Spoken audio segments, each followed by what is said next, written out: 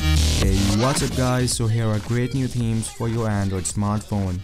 And if you are new to theming, do check out the tutorial below in the description box. It's very easy, but you do need to learn it. If you find any difficulties, just let me know in my Facebook or Twitter account linked below in the description box. And now without any further delay, let's get on to themes. The next theme here is smooth sailing. So it's a one-page theme, and for this one you just need to change the wallpaper, put the widget in place and change icon pack, and that's it. The widget here is from Kustom Widget Maker and the icon are Umbra icon packs. All of them can be found in the link below of this theme. The tutorial section down below should help you on how to set these up. And what's great about this theme is its composition and use of colors. Everything matches perfectly. There's nothing fancy going around here. It's a very easy to set up, well composed theme that just takes around 5 minutes to set it up if you have the files. So this one here is KLW panel. So it's a Kustom Live Wallpaper theme, and if you don't know how to use it, just check the link below in the description box. It's easy to use, but you do need to learn how to use it. It's a great app, just check the link below. So there are 3 different pages here: calendar, main and weather. And there are 2 different modes: night mode, which uses darker colors, and this day mode, which uses more bright colors. Both of these themes are exactly the same, the only difference is the use of colors. And all of these pages expands to give you more information, so all of these 3 pages have its expanded version. And you can also choose which apps you want here as shortcuts. You just need to edit them using Kustom Live Wallpaper. And you can also tweak this theme to add your own features using the Kustom Live Wallpaper app.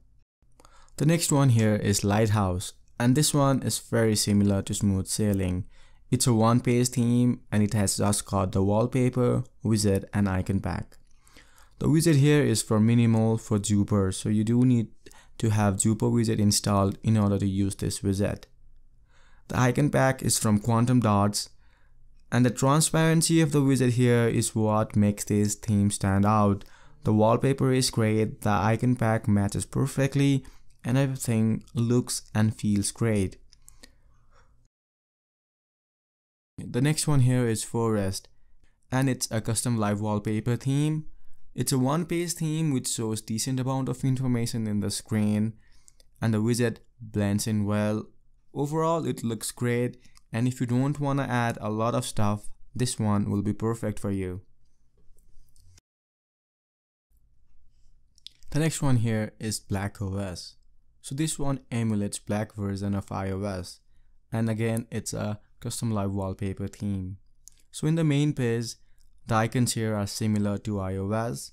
There's even control panel with all the controls including the music player and shortcuts. And there's also a notification panel that can be brought up by pressing the info button.